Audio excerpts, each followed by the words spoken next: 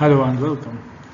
My name is Ahmad Yaseen, and in this video I'm going to give you a brief idea about the course Mathematics IBDP for the standard level. This course focuses on introducing important mathematical concepts through the development of mathematical techniques. The intention is to introduce students to these concepts in a comprehensible and coherent way. Students should, whenever possible, apply the mathematical knowledge they have acquired to solve realistic problems sets in an appropriate context. In this course, this is the book that we are going to use in order to cover all the units that are needed for your external exams. Your external exams consist from two papers, paper 1 and paper 2. Paper 1 is without calculator and paper 2 is with calculator. This external exam contributes 80% from your total mark. The other 20% is for the internal assessment. These are the whole units that we are going to cover in this course. The whole units are divided into 5 main topics. Topic 1, which is number and algebra. In this topic, we are going to cover the following ideas: arithmetic and geometric sequences, percentage change, binomial theorem, and deductive proof. All these ideas can be found in Unit 1, Sequences and Series. The second topic, which is entitled with functions, consists from the following ideas: lines.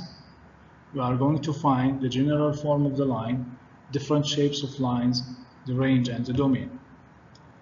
Quadratic functions, how to solve quadratic functions, how to graph them, how to factorize them, and how to find the general solution for the quadratic equations. Functions in general, we are going to find the domain, range, and graph certain types of functions. After that, we are going to move on to composition and inverse function. Find the relation between the function and the inverse function, how to graph, how to find the domain, the range, and how to find the inverse function for different types of functions. Also, we are going to find the composite of 2 and 3 types of functions. Then we will move to transformations. We are going to apply different types of transformation on different types of functions. The transformation that we are going to use are translation, reflection, and rotation. Then we will move to a new concept, which is the asymptotes. We are going to find different types of asymptotes for different functions and use them to graph these types of functions. After that, we will move to the exponent and logarithms. We are going to talk about the rules of exponents, how to graph exponent function, what's the domain and the range of exponent function, what's the relation between the logarithmic functions and the exponent functions in the concept of the domain and the range, and how to graph the logarithmic functions, how to find the solution for the logarithmic equation. And we will finish this topic by the exponential equations, how to find the solution for them, and how to apply all the knowledge that we learned in order to solve different types of exponential equations. All these ideas can be found in Unit 2, Unit 3, and Unit 4, also in Unit 9. Then we will move to the geometry and trigonometry topic, which includes the following ideas: triangles in general, how to apply the Pythagorean theorem, how to find the sine and the cosine rule, what's the relation between the angles and the sides of the triangle. Also, after that, we will move to the arc and sectors. Arcs and sectors are part of the circle. What's the difference between them? How to find the area and the perimeter of a certain shape of the circle. Then we will connect the sine, the cosine, and tan with the unit circle.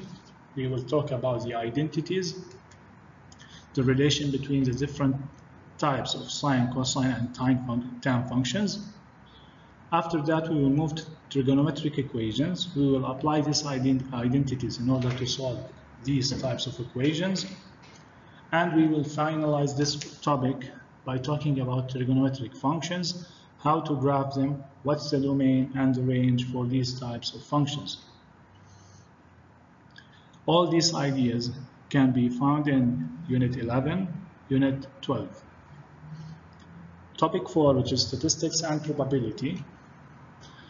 We will talk about statistics, the basic concepts, how to find the mean, the variance for different sets of data.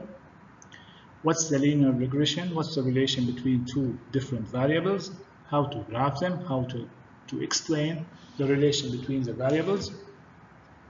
Then we will talk about the probability in general using the Venn diagram and the tree diagram.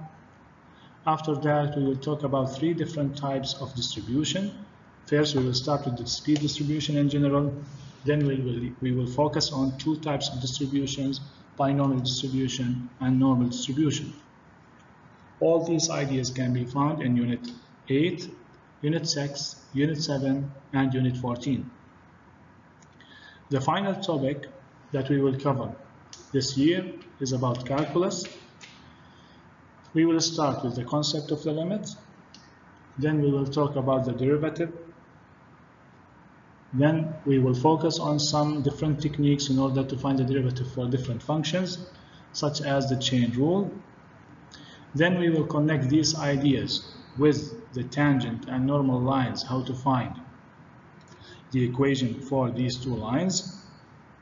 We are going to check the concavity of the function, the increasing and decreasing of a function. We will use the derivatives in order to find the graphs of f, the derivative of f, and the second derivative of f. Then we will take some real applications on the derivatives, which is the optimization questions. As for the integrals, we will start with indefinite integrals and definite integrals, and we will find the integrals of different functions using direct integrals or substitution method. Then we will end this course by talking about the kinematic equations and problems. All these ideas can be found in Unit 5 and Unit 13. Thank you for